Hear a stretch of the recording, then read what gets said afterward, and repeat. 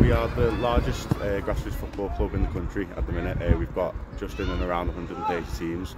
That ranges from under 4 to under 6 sessions right up to sort of open age and first team and vets. We've also got within that the largest girls section in the country.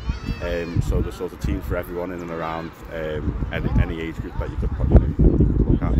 We're based at the Simpsons hub site, which is this place here. So we've got 3 of the 4G pitches with grass pitches at the back, and we're also based over the road at Camp Hill.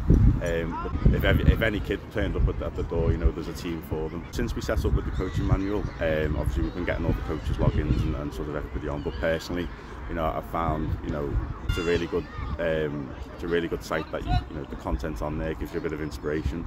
Or especially with what I found helped a lot was the season planner with the sessions. There was a point where, for example, I say where we're all volunteers. Work got really busy. You do find yourself with periods where the coaching is the last thing on your mind at some points, and that set season planner really helps sort of keep on top of it.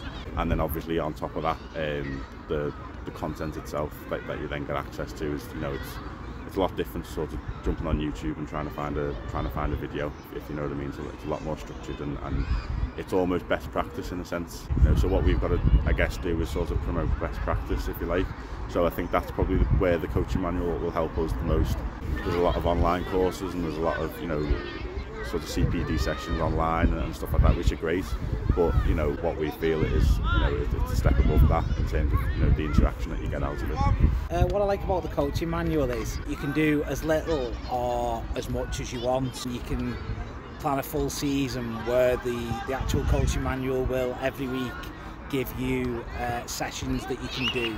If you find that you've got a little bit more time, then you can adapt those sessions and change your plans. And it's great, you can spend loads of time actually doing drawings on it and getting your folders together and doing all kinds of things. But if you haven't got that time, then you do have the coaching manual to fall back on that will plan your sessions for you.